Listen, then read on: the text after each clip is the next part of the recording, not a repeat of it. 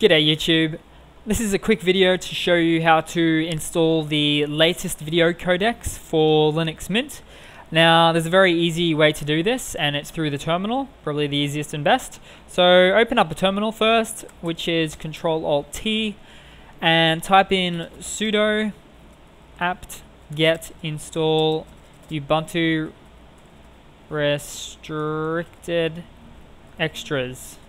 Now, why Ubuntu, you might ask? That's simply because it's really just, Linux Mint is based off Ubuntu, and a lot of the repositories and packages actually come from the upstream Ubuntu, or just their packages really. So that's pretty much it in a nutshell, in a very confusing way to explain it, and that's just pretty much the one line you have to type in, hit enter, throw in your password, and let that install. Whoop, wrong password.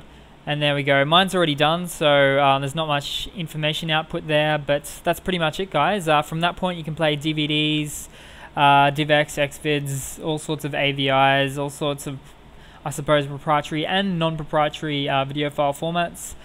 There will be a EULA license agreement that you might have to click on to say that you're using it for whatever purposes it describes in the agreement.